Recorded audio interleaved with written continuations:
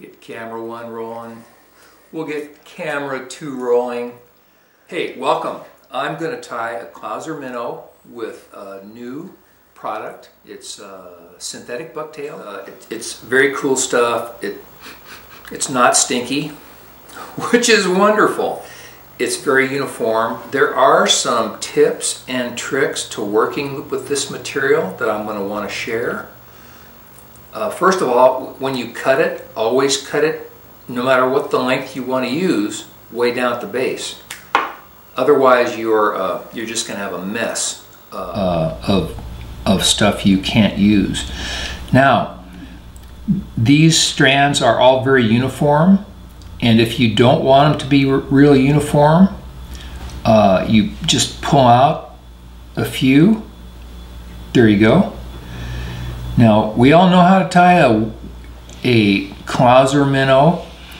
If I was using bucktail, I'd cut this off first. Sometimes I do with this material, but I'm going to try this time.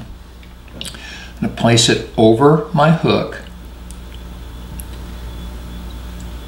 and get 3 or 4 turns, 5, 6, 7.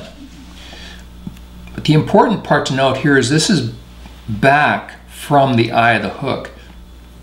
Initially, when I worked with this, I wound right up to the eye of the hook, and then when I try to cut it, some of the butt sections would be out over the hook eye, which I didn't like. Now this stuff is tough, and I'm using my regular fly tying scissors. I'm just getting a little bit at a time. Some of the folks I've seen tying with it suggest using a serrated edge scissor. I think they're correct. They also suggest super glue. And based on my experience so far, super glue is a good move. Because unlike bucktail, so the good side is this is going to be really durable. On the awkward side is that it's tough to tie in.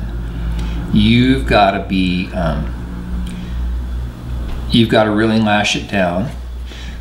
Some folks suggest using, they all suggest using super glue. So I'm following the herd there. And some of these fly tiers are suggesting using a round thread. Definitely not a mono thread, but a round thread, and I haven't tried that yet.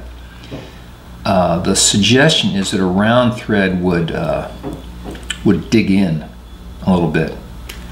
I'm not sure, but it might. So I'm going to make this a white and purple Clouser. Purple is a real fishy color for Clousers. It's one that I commonly use for bait fish off the Oregon coast. I also use it for king salmon. So that's about, I want this length a little bit longer than my, oh, do I put super glue on first, or I'll wait. I'm going to slide that forward. Now I want to make sure that this material kind of straddles my hook point, and it does. I also want to make sure it isn't bunched up right on the top of the hook like a pencil, and so it managed to just kind of spread itself around the top in an arc, which is good. Now I'm winding forward, and pretty soon here my thread's probably going to slip off. Yep, there it went. So now I'll build it up in the front and bring it back up. Here's a good time for some super glue. Right there. Don't use too much, Jay.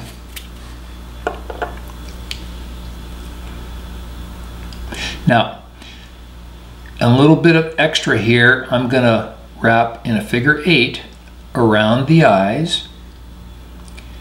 And you're pretty much not going to see this from the other side. At least that's my story. But it gives you a little bit of extra purchase on that material. And now I'll tie my whip finish.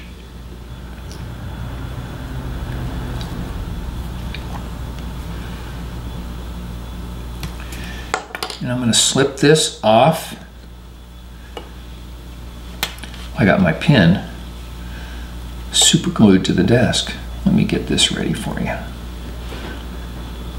Okay, here you go. Here is a Clouser Minnow tied with new Faux Bucktail. That's the way it's going to ride in the water. Thank you for joining me. I hope you get a chance to try this new material just as I will in the next few weeks.